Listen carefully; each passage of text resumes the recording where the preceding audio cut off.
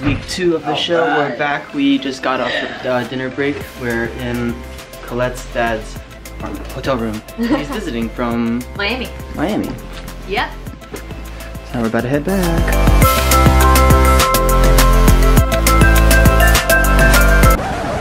Out, I guess. Yeah, we were just up there. Since we had a week off and we're back for the first time, we got here earlier than normal, so we ran through everything together, like full out timing and like movement, but not necessarily intention, if that makes sense. For the most part, I think all of us felt good about that. So we're gonna warm up now and go through a couple of things, and then it's the show. Everybody's here.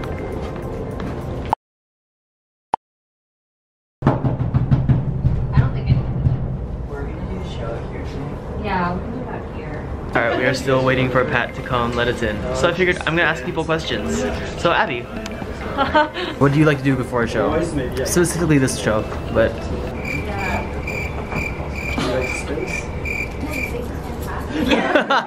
Sean, how about you? What do you like to do before the show to get ready? I like to get real warm, and then get real cold, and meditate, and then get real warm again.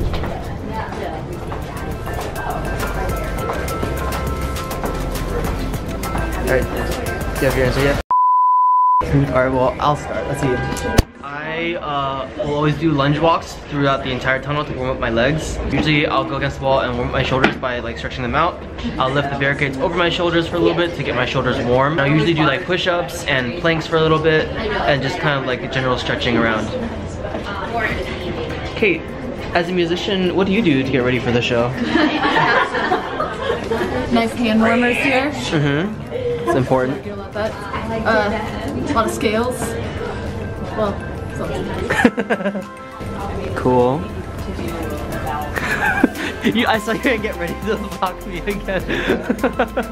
So what do you do for a warm-up? I like to get my heart racing.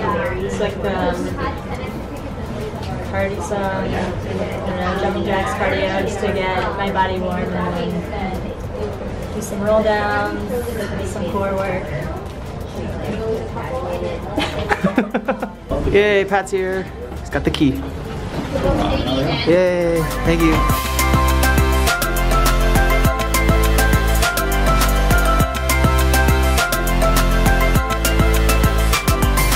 Being locked out put our schedule back a teeny bit, so we were a little rushed, but we did a shorter warm-up. We did our group run through of one section real quick, and so now we're doing a very quick bathroom break before we have to lock ourselves in the back. So I will see you all after the show. Show number 3. Let's do it.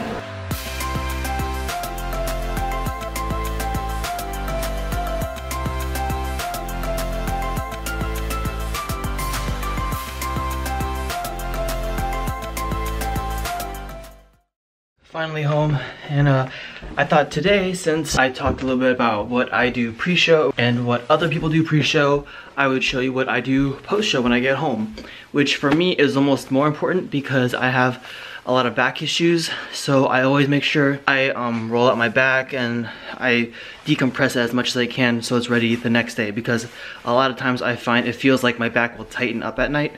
So usually I'll take a hot shower,